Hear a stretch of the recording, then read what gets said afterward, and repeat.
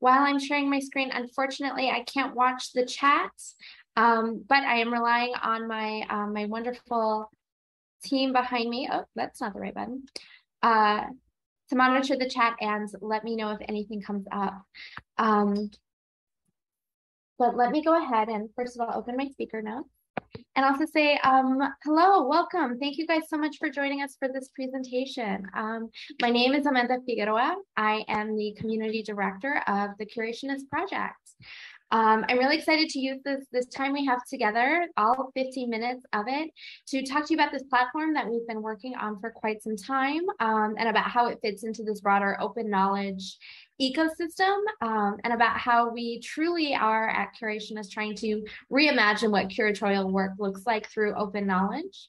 Along the way, we'll also do some interactive stuff led by my colleague Neha, who will introduce herself to you in just a moment. And we're also going to be able to show you guys a demo of what's to come for this platform in the very end. So I'm going to hop right to it. Again, thank you all so much for being here. What a compliment to have your close attention. So our project is called Curationist, and right at the heart of that word is, of course, the word curation. All of us in sort of this Wikimedia community and all of us in open knowledge broadly understand that so much of our work is curatorial work, is this work of taking care of, organizing, and making visible all of the knowledge and all of these artifacts and all of these images that exist in the world.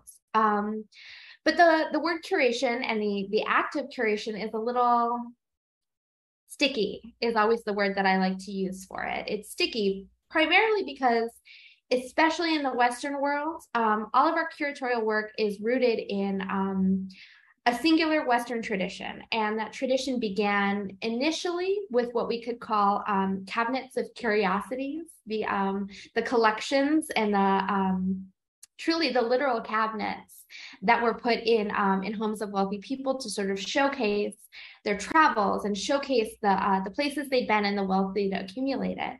So when the British Museum was founded in 1753, it should be no surprise that it also took on that sort of cabinet of curiosities form, meaning that it really became a place for the might of the British Empire to be displayed. Just like those Regency wealthy families were displaying artifacts from their travels, so too the British Empire was displaying evidence of their travels, primarily in the form of looted cultural objects from Africa, Asia, and all around the world. As a result, although we as a field, the museum field, the open knowledge field, the cultural heritage fields have all moved away as much as possible from that colonial legacy, the fact is that so much of that stuff, so much of that legacy remains in the way that we classify and organize our artifacts. So much of that remains in the ways that we create taxonomies and metadata structures now that we're taking those collections online. So that's why I say it's sticky. That's why I say that as much as I love this work, as much as my colleagues at Curationist love this work, there's more to do. There's a lot more to do. Which brings us to, here you can see exactly what I was talking about previously, which brings us to this fun little joke that one of my colleagues always likes to say in our meetings is that, yeah, it's curationist, but often it's curation-ish.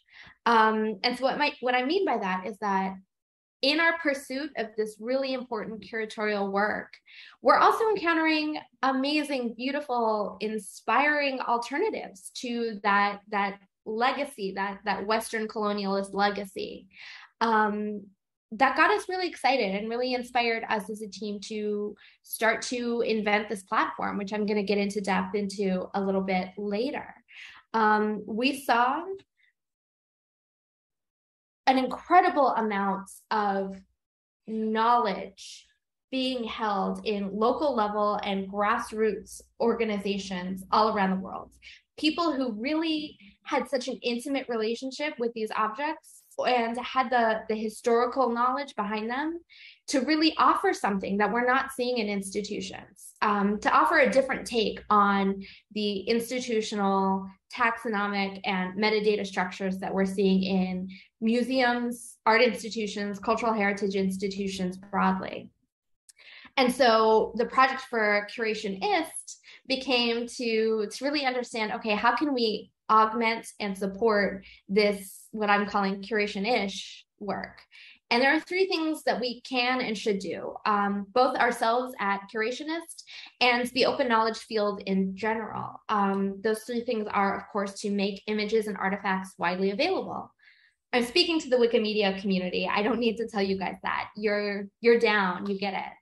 And along with that, we also need to grant knowledge holders access to share their information. That means we have a lot of work to do in closing the digital divide. As cutesy of a name as that is, the fact is that if open knowledge, and especially digital open knowledge, is going to be a force for good in the world, it really, really needs to enable internet access broadly. And the last thing, which in my mind is the sort of most important hurdle, is we need to find a way to put local level knowledge on par with institutional expertise. We really need people in their local communities to be able to speak to these large institutions and to be heard by these large institutions, and to be able to do so both on the level of conceptual knowledge sharing and also on the level of that metadata, also on the level of those taxonomic structures. So towards that end, we at Curationists have been developing a platform that is working towards these things, and I'm really excited to take you through it a little bit more in depth. But first, I'm going to hand it over to my colleague Neha to take you through a little activity to illustrate exactly what I mean. Towards that end, Neha, go ahead and say hello and introduce yourself. Hi, how are you, everyone? I am one of the content editors here at Curationist, where we also produce features and collections on the site for people to see how our tools are being used. I am going to do a sort of visual associative brainstorming game with you to make you aware of how there are gaps in metadata. I'm sharing my screen right now so we can do that game. And here we go. Yeah, there are gaps in metadata, but there are also resources out there. And although we're going to use Wikimedia Commons as our search bar in order to do this game, and all of you are welcome to participate in this game. The Jamboard is in the chat. That's where we're going to be working. So it's for those of you who don't know, it's a whiteboard that is run by Google, and we all can contribute to it. It's super easy. All you have to do is, if you're on another website and you want to copy an image and place it in this game, you're able to just do that by copying the image and then pasting it in here. And yeah, there's no login needed. The next slide, please. So what we're looking at is a cat mummy in cartonnage. That's the title of the object as you would see it in the Brooklyn Museum's website. That leaves you thinking, of a variety of associations with it, not the least of which maybe if you don't know what the word cartonnage means. Next slide, please. I'm just walking you through how we might work this example. So you might be reading this and it tells you it's a painted plaster coffin. So now you might be interested in plaster. You might be interested in painted coffins. There's a diamond shaped pattern. You might get interested in how the linen is arranged in that crisscross pattern. That it's a wild desert cat. You might be interested in that. None of this is necessarily in the metadata here. And then it was shown in an exhibition called Soulful Creatures, Animal Mummies in Ancient Egypt. So that's kind of exciting. There's actually more description on their website, and more images, as you can see on the bottom left, including their X-rayed images. But we're going to move forward to the next slide. So this sort of cat mummy can lead us as a group, for instance, or any group, to research cat figures in jewelry, or look up Egyptian mummy portraits, or we may think of jaguars, aka wildcats, in pre-Columbian or Mayan art.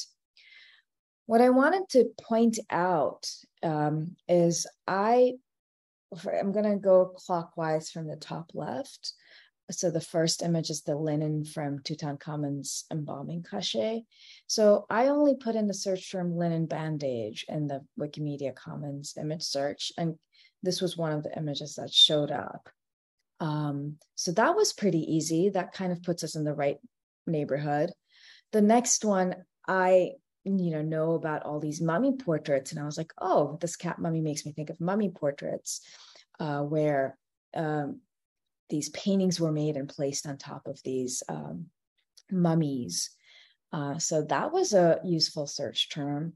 Next time, instead of doing cartonnage, which doesn't really quite give you important links, the definition of cartonnage as painted coffin led me to this painted coffin of Lady Nefer. So far, so good. But then when I started searching for cat jewelry or jewelry depicting cats or anything like that, it was well nigh impossible. I was just getting one thing, and the rest were not useful useful images that were coming up. So I went to the Wikipedia page for Egyptian cats directly and found this image. It's an Egyptian cat amulet. And there are obviously there must be tons of jewelry out in the world that has cats in it, but there was no way for me to get there. This is off topic in some ways, right? Like a cat mummy in cartonnage doesn't necessarily need to lead you to cat amulets, but cat mummies exist because Egyptians revered cats. Of course, they would have cat jewelry, and they had tons of cat amulets, but there was no way for me to go from cat mummy to Egyptian cat amulet the way the metadata currently exists. The next one is the bottom left image.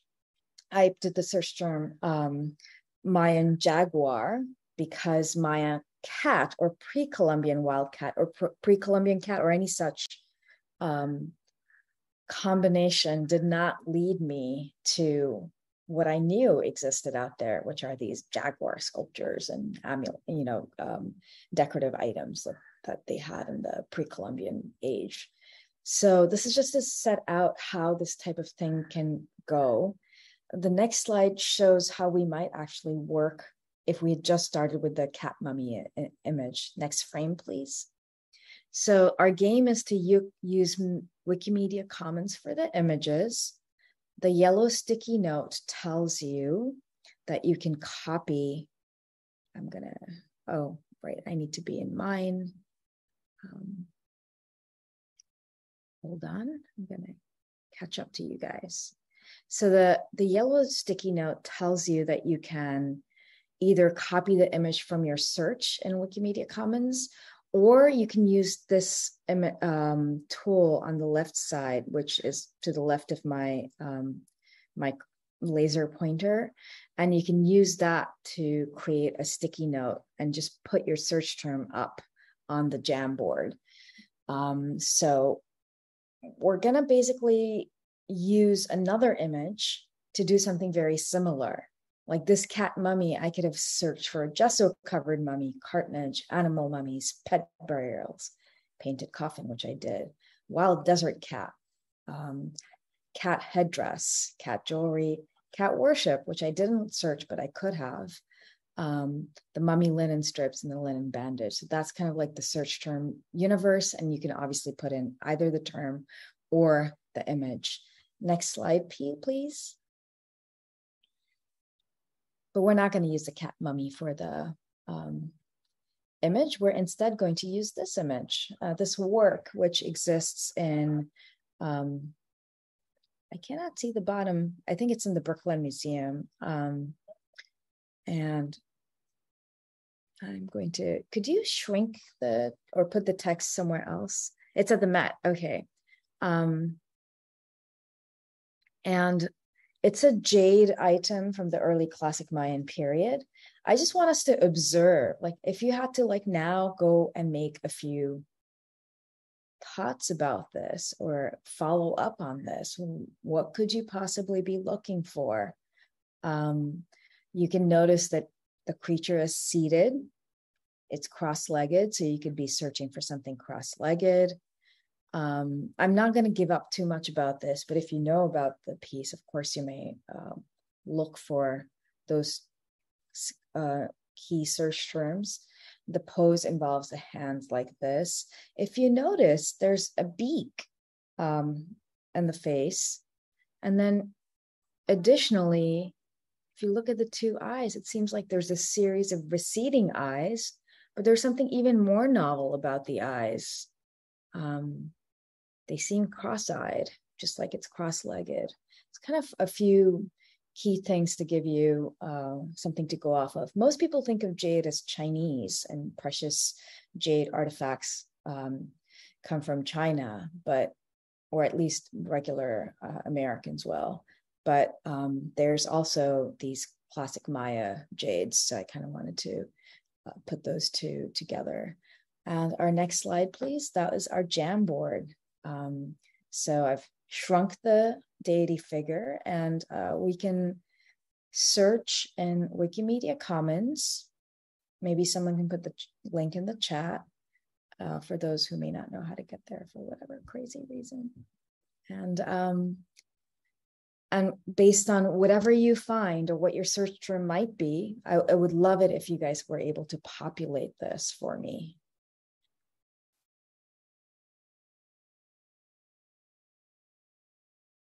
It could simply be a search term or an object. And I know Amanda's going to help me here. Amanda is. I was just typing in the chat. Please feel free to jump in this Jamboard with us. Add your images or potential search terms based on this image to this Jamboard. You shouldn't need a login to be able to access it, but if you are having any trouble, go ahead and send me a direct message and I can help you troubleshoot. You should also just be able to copy paste images without needing to save them. But again, if anything seems difficult or unintuitive to you, go ahead and let me know. I'm also going to come add my search term. Add for.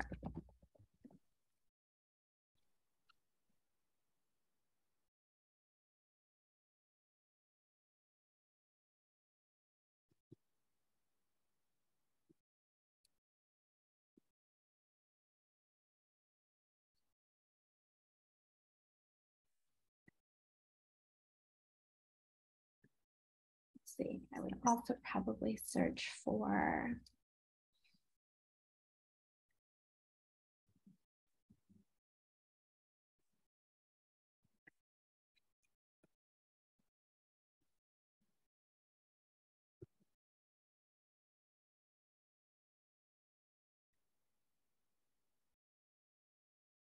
thanks everyone for being so active in this Jamboard. I just get a thrill to see things start to pop up. And what I'm doing is I'm actually trying to put the image, I'm trying to do some of these searches and find images, and I'm putting them right next to them, next to the search terms. But if you go to, if you were to put that search term in your thing, in your browser, you can right click and just copy the image and then paste it directly. You don't have to actually download it or anything.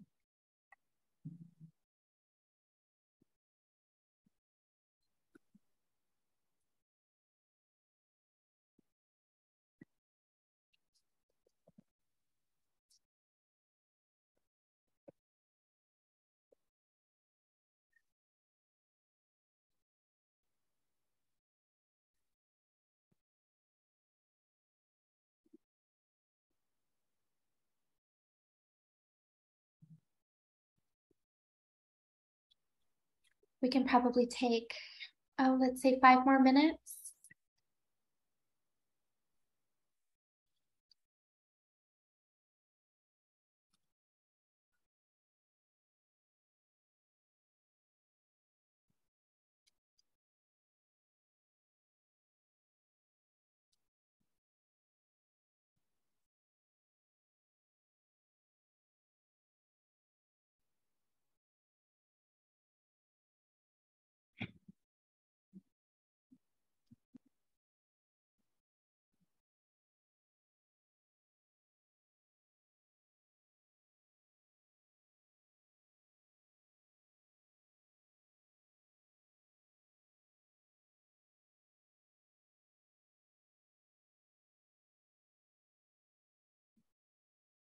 As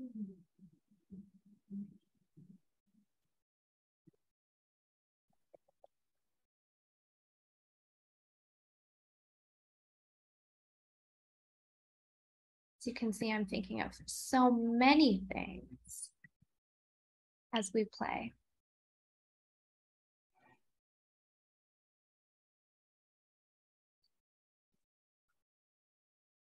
I'm delighted to see so many things on this Jamboard that I either would never have thought of, or actually I'm not sure what they are.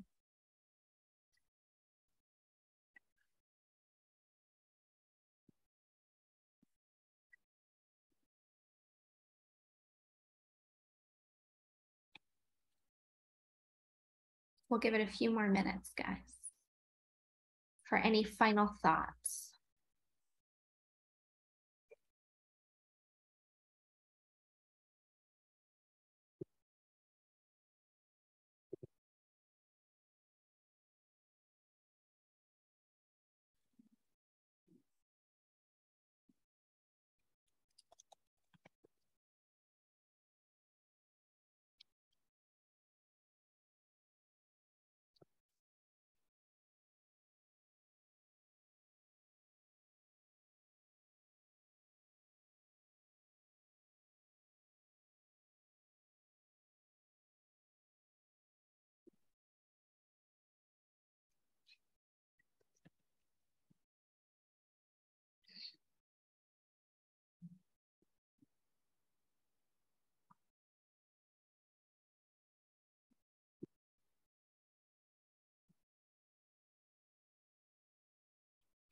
All right, about 60 more seconds for any final thoughts, any last search terms or images.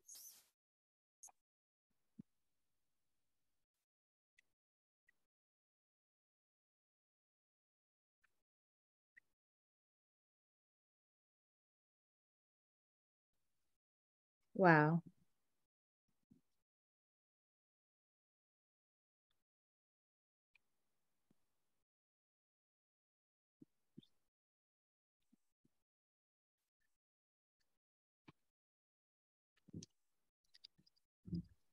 All right, I'm going to do a last call, and then Neha, I think you're ready to walk us through our results whenever you're ready. Yeah. Give me 2 seconds. I'm putting this text down there. Okay. So great. We've come up with a lot, going from everything from ancient Mayan jade artifacts and ancient deities to search terms that are about modern jade figures and animals, because clearly this one's not quite human, even if it's anthropomorphized. So what happened to the jade mining image? Did it get covered? Oh well. It's all good. So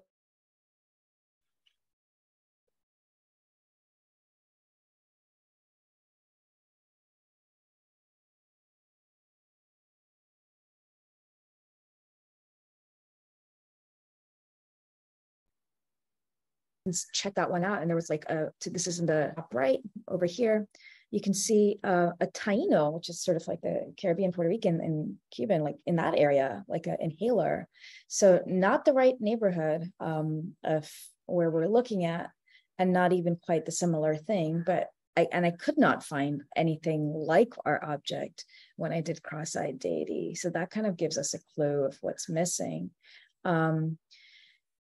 We have, I also did the search for, I think it was the,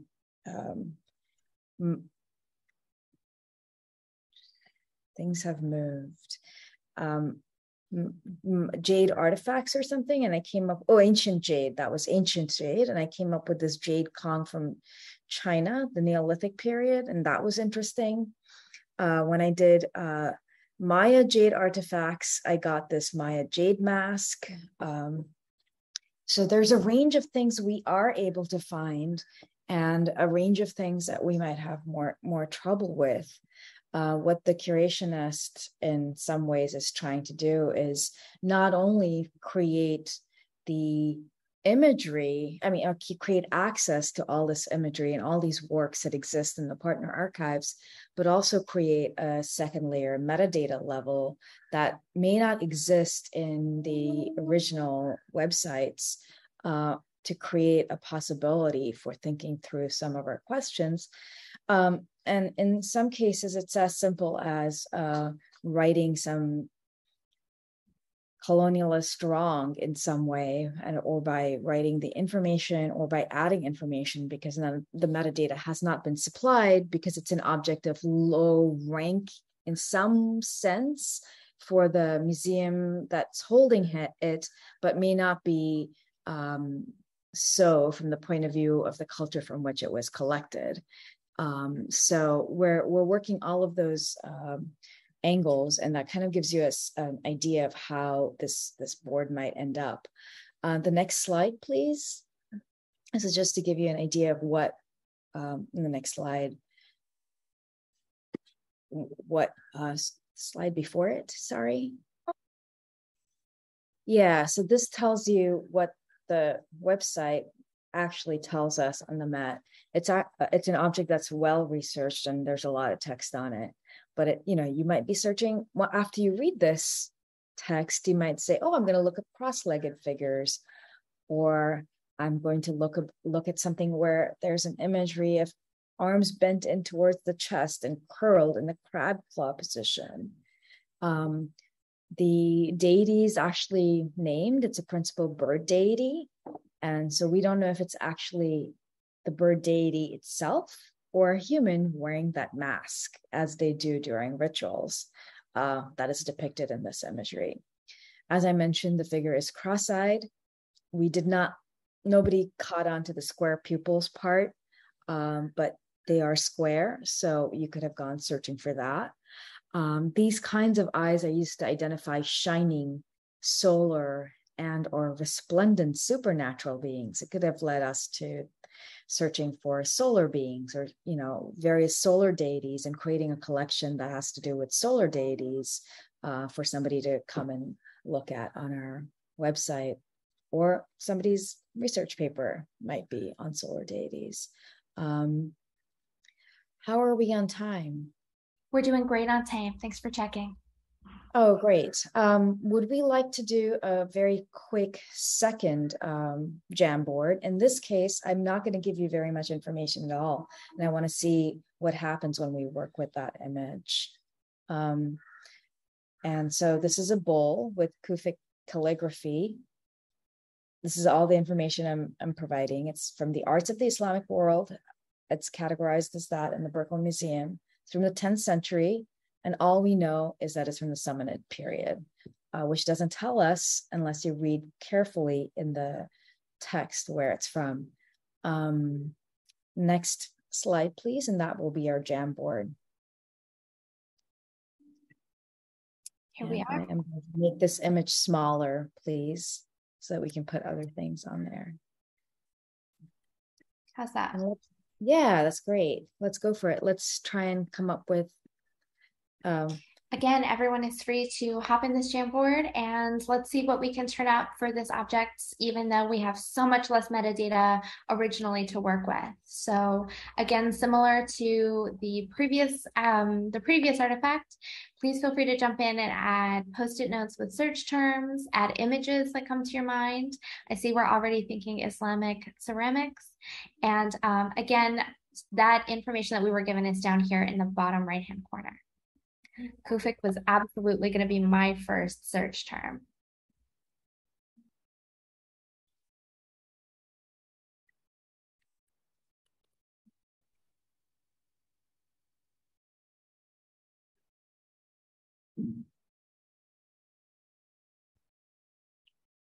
And we'll give it about, let's say, 7 minutes, maybe even a little briefer.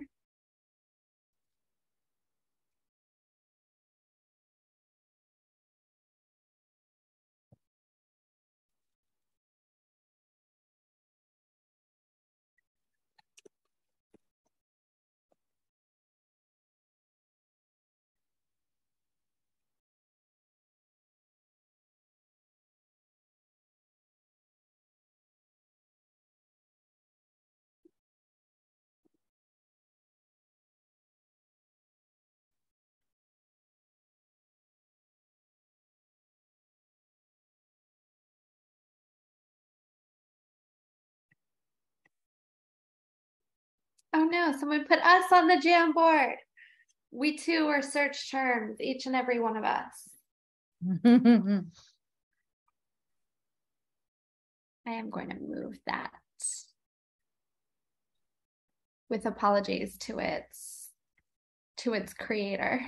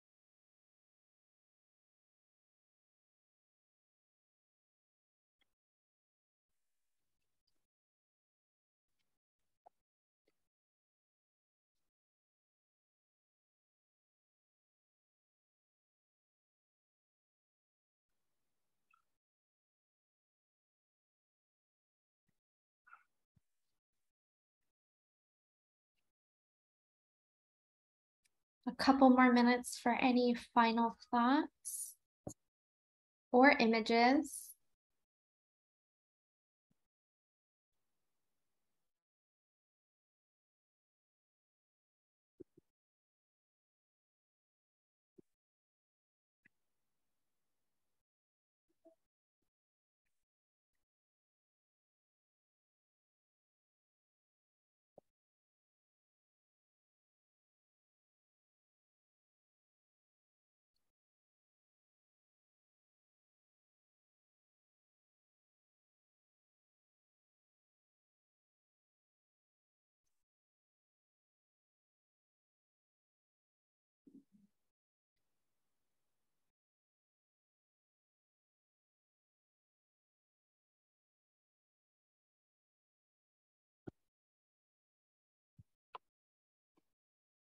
Excellent. About 60 more seconds for any final images, search terms, thoughts of any kind, additional screenshots of the Zoom room.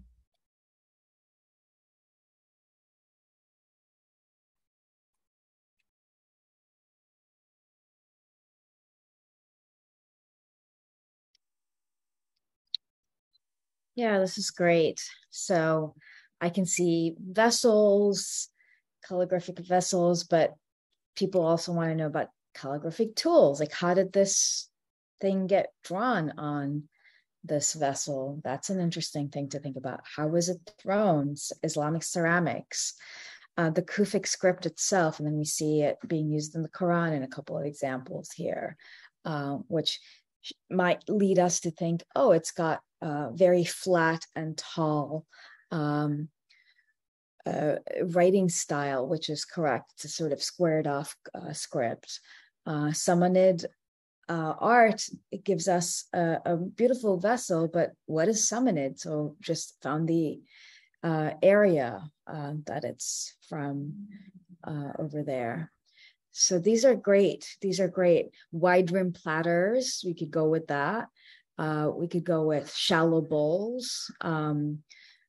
We could go just text on vessels. It doesn't have to be Islamic calligraphic. I really love the spiritual ceramics sticky note that someone put up, because that's something that, you know, is absolutely something could be searching for, and it's not necessarily here in the metadata. And Islamic cookware, that could take us in another way, like dinnerware. What's the purpose of this writing? Might take us to like proverbs on or reminders on our ceramic ware. So, and slip trailed painted text, amazing, great. That's so useful in terms of what we can and cannot find from this. In terms of the actual image, it would be nice to go to the link, and I'm going to put it in our chat. so that here's and to everyone in the meeting. So if we can throw that up on our screen for us to read what it says, which just tells us what the inscription says, that it is brown, painted in brown slip on a white slip ground. So someone who was looking for slipware was was in the right place. We didn't get to Iran, but that's the Samanid period. Once you saw the map, you would have gotten to that point and start looking up Iran. If somebody wanted to be nationalist in their search terms, they could go in that direction. The script is actually placed there in Arabic, which is great. And it tells us the Proverbs are attributed to Imam Ali and where they were published. So there's a lot of information here. If we keep scrolling down, it tells us not much else. The catalog descriptions has large bowl with flaring sides, ceramic, transparent, colorless glaze, brown slip. So this is all technical, the first half. Then it says huge Kufic characters form with center rosette, the interior design. Outside is plain. But the Kufic characters it's where it's left. It doesn't say the proverb part. You'd actually need to get to the inscriptions part for it to tell you that it's a proverb. So just those are sort of some clear, quick observations. So if this object hadn't been fully cataloged and the inscription hadn't actually been noted, then the description at the very bottom would be the only metadata in a way that we would have to work with. Any thoughts that anyone else might have to add to this?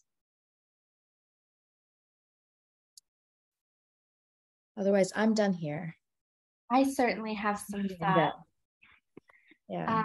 Something I'm widely known for is my constantly having thoughts.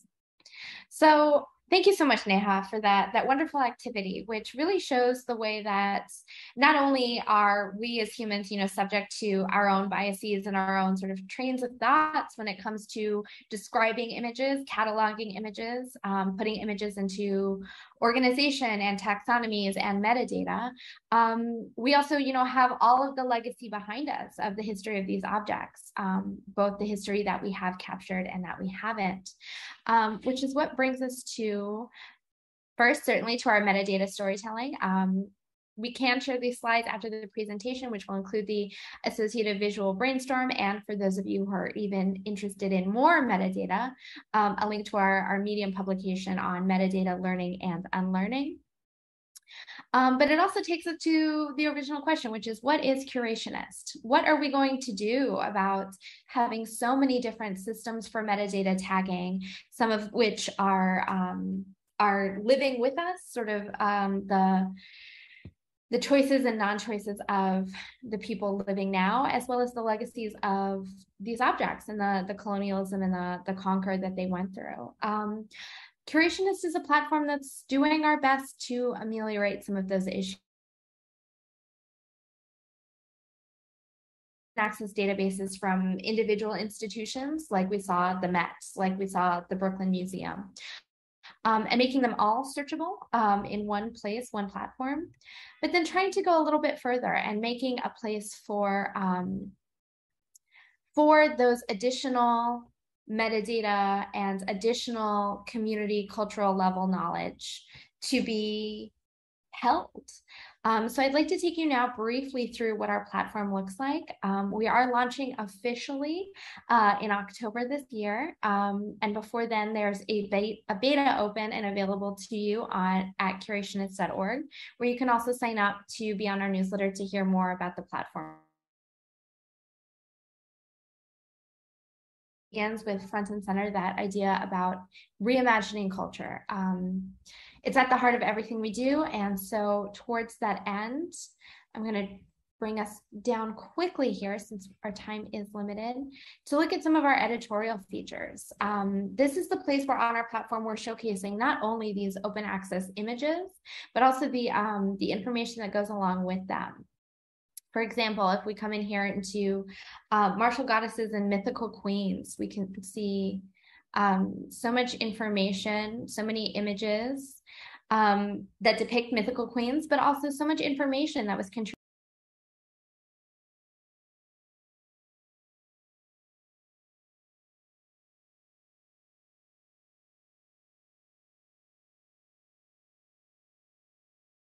by. And then if I scroll back up quickly, I can also show you what the search looks like. So say I read this editorial feature and I think, gosh, I want to see more pictures of armor. Because who wouldn't? If I simply come up and type in armor, just like on our metadata Jamboard, you can see that we get a bunch of different things. This feels like a wildly disparate collection here. We get both images of armor, but we're also getting weapons. So if we come and we add, let's say, women, suddenly we're getting a little bit closer. Our metadata is becoming clearer, both because of the metadata of our partner institutions that we're drawing from, and because of the Curationist sort of streamlining standardization process. We've got women. Let's also filter by material. Let's say we only want to see bronze goddess statues. So we're getting even closer. Things are shaping up. Finally, then I say I find an image that I'm really intrigued by. I can come in, look at it here, view all the images, read information about the work, and see the original inscription that comes from the Metropolitan Museum of Art. From there, I'm able certainly, of course, to add it to a collection. Let's see, Armor Goddesses seems like the right collection to add it. And then if you come to my profile, hello, this is me. I can also make this collection either public or private, again, allowing people to choose the level at which they contribute their knowledge. So in our last 5 minutes, here we are back at the Curationist homepage to come, again, when we launch very soon. And I'll speak just a couple minutes more about where we're headed even after this. Like I said in the beginning, our metadata and our taxonomies are the ways that we find and access images, but they're also the way that we make those images and those artifacts known to other people. So a big next step for Curationists, even after this original platform launches, is to think about ways that we're contributing our metadata and the grassroots level community cultural heritage knowledge that we're canvassing for in our editorial features, in our fellowship program, in our critics program, and be able to contribute it back to this large open access ecosystem. We're exploring ways to contribute that metadata back to the Wikidata and the Wikimedia community, as well as back to the home institutions for so many of these objects. We really see that as part of our role as just a good citizen in the open access, open knowledge space. So there's so much more to come from Curationist. I really hope that you guys were able to get a sense not only of our work, but also how we do it and what is important about it to us. And in our very last 5 minutes, first of all, let me thank Neha for her amazing, thoughtful work on that interactive activity. And let me thank Raven and Sadiq and Allison, my teammates, for also being here. And then if you guys have any questions, we would love to hear them. I can stick around certainly until our time slot ends to answer any questions or hear what you guys think.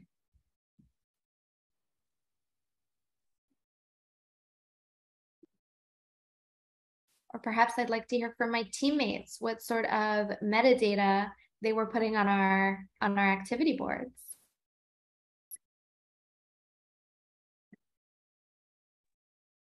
I was the one that came up with the spiritual ceramics. Well done. That was amazing. So please also remember to follow us on social media, as we'll be giving you more updates as we get closer to the product launch in October. I have shared the information about where to find us on social media and the chat.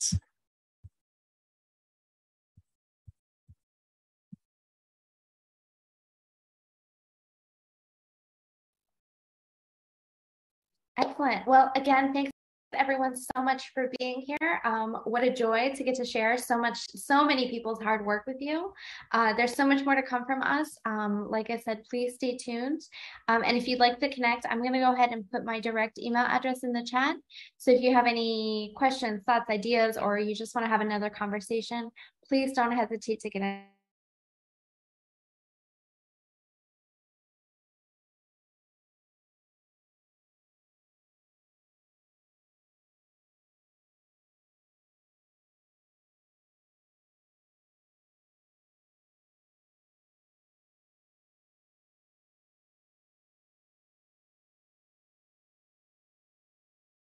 So good night, everyone.